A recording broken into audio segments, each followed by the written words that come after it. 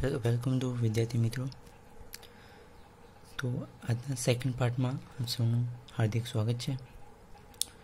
તો મિત્રો ફર્સ્ટ પાર્ટની અંદર આપણે પ્લાનિંગ મશીનના મિકેનિઝમ વિશે માહિતી મેળવી હતી. તો જેની અંદર પ્લાનિંગ મશીનની વિવિધ પ્રકારની મિકેનિઝમ બરાબર છે, જેમ કે ટેબલની ગતિ આપવા માટે મિકેનિઝમ, ફીડ મિકેનિઝમ વિશે માહિતી મેળવી હતી મિત્રો. તો હવે આપણે ત્યાંથી આગળ સ્ટાર્ટ કરીએ. તો પ્લાનિંગ મશીનના સ્પેસિફિકેશન પણ કમ્પ્લીટ થઈ ગયા છે મિત્રો. તો આગળ હવે આપણો નેક્સ્ટ ટોપિક છે પ્લાનિંગ મશીન પર થતા ઓપરેશનો. તો પ્લેન ઉપર કરવામાં આવતા ઓપરેશનો શેપર ઉપર કરવામાં આવતા ઓપરેશનો જેવા જ હોય છે. મોટા માપના ભારે વર્કપીસનું મશીનિંગ કરવા પ્લેનરનો ઉપયોગ થાય છે મિત્રો. જ્યારે નાની સાઇઝના વર્કપીસ હોય તેના શેપરમાં યુઝ થાય છે. બધા જ પ્રકારના મશીન ટૂલ્સ, બેઝ, ટેબલ, મોટા સ્ટ્રક્ચર, ફ્રેમ્સ, એક સરખા વર્કપીસ જેમની સાઇઝ નાની હોય પરંતુ સંખ્યા વધારે હોય એનું મશીનિંગ કરવા માટે પ્લેનર મશીનનો યુઝ થાય છે મિત્રો. તો પ્લેનર ઉપર કરવામાં આવતા મુખ્ય ઓપરેશનો નીચે મુજબ છે મિત્રો, જે આપણે આકૃતિમાં જોઈ શકીએ છીએ. તો અહીં છે આડી સપાટીઓનું, બીજું છે ઊભી સપાટીઓનું પ્લેનિંગ, ત્રીજું છે ત્રાંસી સપાટીઓનું પ્લેનિંગ અને ચોથું છે સ્લોટ એન્ડ ગ્રુવિંગ. તો પહેલી વાત કરીએ સપાટી એટલે કે આડી સપાટીનું પ્લેનિંગ. તો વર્કપીસને ટેબલ ઉપર બરોબર પકડીને સ્ટ્રેટ ટૂલને હેડમાં પકડી ડેપ્થ ઓફ કટ એડજસ્ટ કરવાની તમારે, અને પછી ફીડ એડજસ્ટ કરી મશીનને ચાલુ કરીને પ્લેનિંગ કરવામાં આવે છે. તો આડી સપાટીનું પ્લેનિંગ કરવા વર્કપીસને ટેબલ સાથે રેસિપ્રોકેટ કરી ટૂલને ક્રોસવાઇઝ ફીડ કરીને કટ કમ્પ્લીટ કરવામાં આવે છે. ઝડપથી પ્લેનિંગ કરવા ક્રોસ રેલના બંને ટૂલ હેડના ટૂલ વડે એકસાથે બેટર રિમૂવ કરી શકાય છે મિત્રો. બંને ટૂલ હેડને એક સાથે ઓપરેટ કરીએ તો સમય પણ આપણો બચે છે.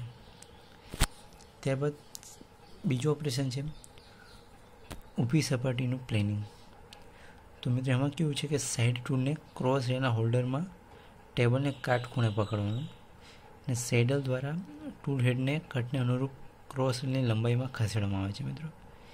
રિટર્ન સ્ટ્રોક વખતે મશીનિંગ કરેલ સપાટીને નુકસાન થતું અટકાવવા એપ્રોનને થોડું સ્વીવેલ કરવામાં આવે છે, કે થોડું એંગલ ઉપર રાખવામાં આવે છે મિત્રો, કે જેથી તમારે ઊભી સપાટીનું પ્લેનિંગ કરી શકાય છે. ત્યારબાદ આવે છે ત્રીજું ત્રાંસી સપાટીનું પ્લેનિંગ. તો ડોવટેલ વર્ક, વી ગ્રુવ વગેરેના કટિંગ માટે ટૂલ હેડને જરૂર પ્રમાણે ખૂણે સેટ કરવામાં આવે છે મિત્રો. ડાઉન ફીડ સ્ક્રૂને રોટેટ કરી ત્રાંસી સપાટીનું પ્લેનિંગ કરવામાં આવે છે. ડાઉન સ્ક્રૂ જે છે એને રોટેટ કરીને ત્રાંસી સપાટીનું પ્લેનિંગ કરવામાં આવે છે. ત્યારબાદ ચોથું જોઈએ તો છે સ્લોટ અને ગ્રુવ પ્લેનિંગ. તો સ્લોટિંગ ટૂલનો ઉપયોગ કરીને સ્લોટ અને ગ્રુવ કટિંગ કરવામાં આવે છે. આ ક્રિયા શેપરમાં કરવામાં આવતી ક્રિયા જેવી જ છે મિત્રો. તો આમ મિત્રો આ 4 પ્રકારે આપણે ઓપરેશનો વિશે માહિતી મેળવી છે. હવે નેક્સ્ટ થિયરી છે પ્લાનિંગ મશીનના વર્ક હોલ્ડિંગ ડિવાઇસ. તો પ્લાનિંગ મશીનના વર્ક હોલ્ડિંગ ડિવાઇસનો ઉપયોગ અલગ અલગ જગ્યાએ થાય છે મિત્રો, અલગ અલગ ઓફિસ માટે. તો એનું લિસ્ટ આપણને આપેલું છે અને દરેકને આપણને સમજાયેલા છે 1 by 1. તો લિસ્ટ પ્રમાણે આપણે જોઈએ. સૌથી પહેલું શું છે તો છે સ્ટેપ બ્લોક, ક્લેમ્પ અને ટી બોલ્ટ. બીજું છે પ્લેનર જેક. ત્રીજું છે સ્ટોપ્સ. ચોથું વી બ્લોક. પાંચમું ટી બોલ્ટ અને ક્લેમ્પ. છઠ્ઠું છે એંગલ પ્લેટ અને સાતમું છે પોપેટ્સ અથવા તો સ્ટોપ પિન અને ટો ડોગ.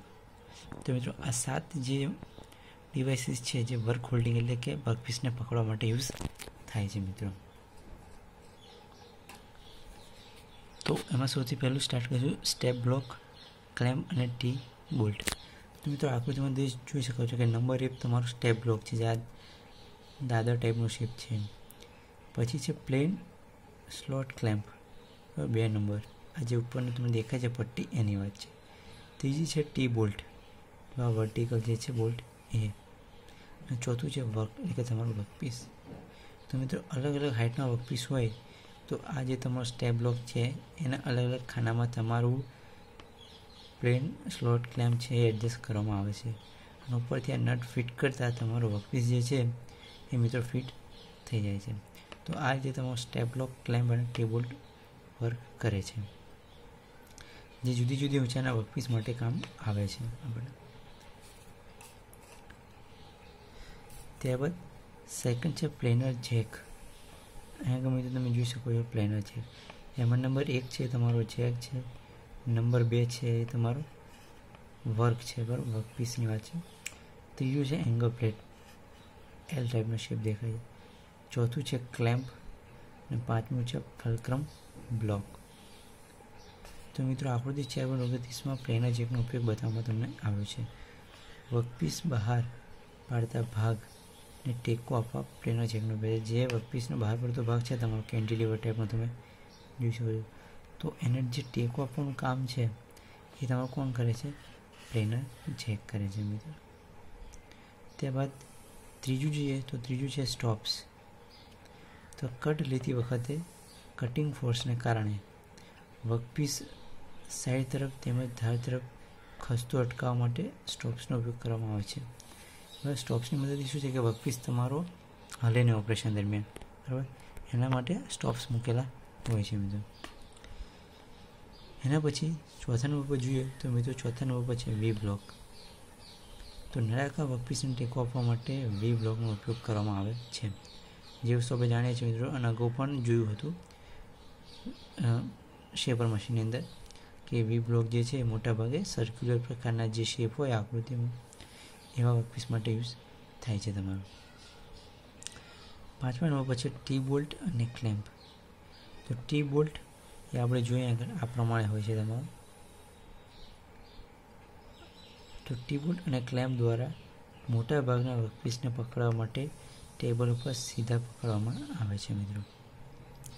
એના પછી છે એંગલ પ્લેટ. તો એંગલ પ્લેટ મિત્રો તમે અહીં જોઈ શકો છો 3 નંબરની ફિગર, 3 નંબરનો પાર્ટ બતાવેલો છે તમને એંગલ પ્લેટ. તો અંગ્રેજી અક્ષર એલ આકારના વર્કપીસ અથવા તો જે વર્કપીસ સીધા પ્લેનર ટેબલ પર પકડી શકાતા નથી તેવા વર્કપીસને પકડવા માટે એંગલ પ્લેટનો ઉપયોગ થાય છે મિત્રો. અહીં તમે જોઈ શકો છો કે એલ પ્રકારનો એક વર્કપીસ છે, એને પકડવા માટે એલ આકારનું જ તમારી એંગલ પ્લેટ છે એનો ઉપયોગ થાય છે મિત્રો. તો આ ટાઈપના વર્કપીસ હોય તો એના માટે તમે એંગલ પ્લેટ યુઝ કરી શકો છો. અથવા તો કેટલાક વર્કપીસ એવા હોય કે ડાયરેક્ટલી ટેબલ પર માઉન્ટ કરી શકાતા એવા ન હોય તો એવા વર્કપીસને પકડવા માટે પણ એંગલ પ્લેટનો ઉપયોગ થાય છે. અને સાતમું છે પોપેટ્સ અથવા તો સ્ટોપિન અને ટોડોગ. તો પાતળા વર્કપીસને પ્લેનરના ટેબલ પર પકડવા પોપટ્સ અથવા તો ડોગનો ઉપયોગ કરવામાં આવે છે, બરાબર છે મિત્રો. પાતળા વર્કપીસ માટે આનો ઉપયોગ થાય છે કારણ કે પાતળા વર્કપીસ જે છે એને બહુ વધુ ક્લેમ્પિંગ ફોર્સ લગાવીએ તો એ વળી જાય અથવા એનો શેપ ચેન્જ થઈ જવાની શક્યતાઓ રહે છે. માટે એના માટે પોપેટ્સ અથવા તો સ્ટોપિન અને ટોડોગનો ઉપયોગ થાય છે મિત્રો. અને મિત્રો હવે આ ચેપ્ટરની છેલ્લી થિયરી અને મોસ્ટ આઈએમપી થિયરી એવી છે પ્લાનિંગ મશીન અને શેપર મશીન વચ્ચેનો તફાવત મિત્રો. તો આ ખૂબ જ અગત્યનો અને આઈએમપી ક્વેશ્ચન છે મિત્રો, જે તમારે ખાસ તૈયાર કરવાનો છે, બરાબર છે. જે લગભગ તમને 3 થી 4 માર્ક્સમાં પૂછાય એટલે તમારે 7 થી 8 મુદ્દા લખવા જરૂરી છે એક્ઝામ માટે. તો હવે આપણે 1 બાય 1 બંનેના તફાવત વિશે ચર્ચા કરીશું. તો સૌથી પહેલાં આપણે શેપર અને ત્યારબાદ પ્લેનર. તો શેપરમાં સૌથી પહેલો જોઈએ કે તેનો ઉપયોગ નાના વર્કપીસનું મશીનિંગ કરવા થાય છે, જ્યારે પ્લેનરનો ઉપયોગ શાના માટે તો કે ભારે અને લાંબા વર્કપીસનું મશીનિંગ કરવા માટે થાય છે મિત્રો. શેપરની અંદર વાત કરીએ તો કટિંગ ટૂલ રેસિપ્રોકેટ થાય છે તમારું આમાં, જ્યારે પ્લેનરમાં શું છે વર્કપીસ ટેબલ સાથે રેસિપ્રોકેટ થાય છે, આમાં ટૂલ રેસિપ્રોકેટ થતું નથી મિત્રો.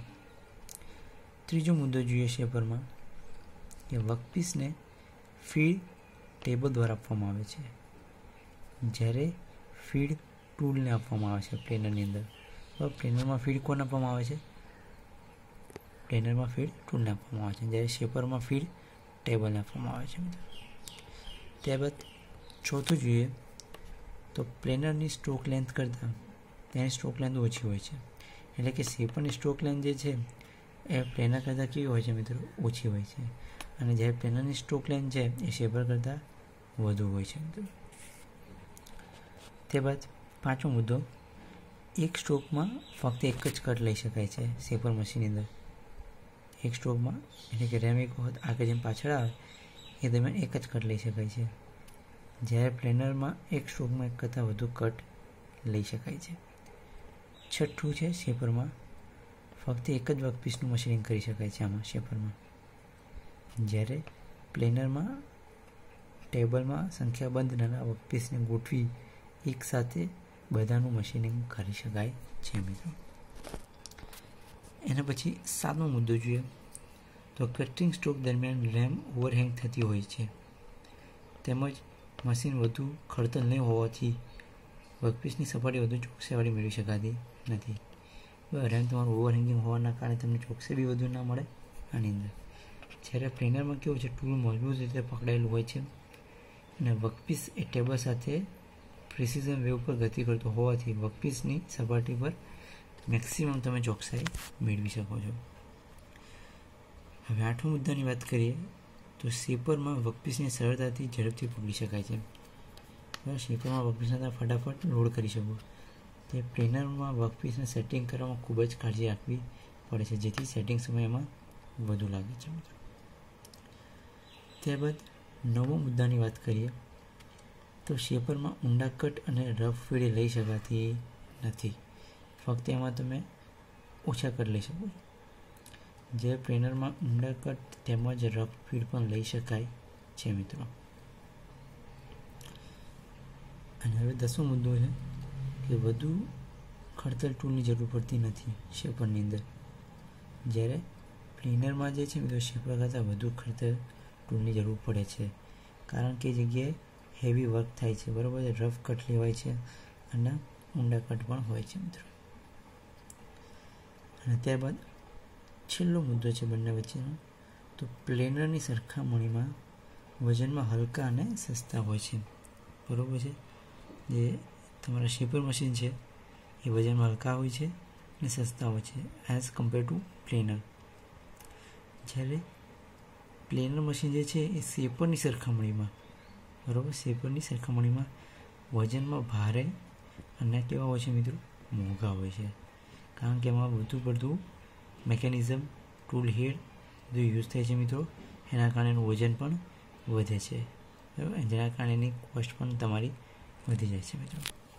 તો આમ આપણે મિત્રો આ ચેપ્ટર અહીંયા કમ્પ્લીટ થાય છે, બરાબર. તો આ ચેપ્ટરની અંદર આપણે જનરલી 3 મશીનો વિશે માહિતી મેળવી, બરાબર. તો પહેલું મશીન આપણે જોયું shaper machine, second one સ્લોટિંગ machine અને third one is planning machine.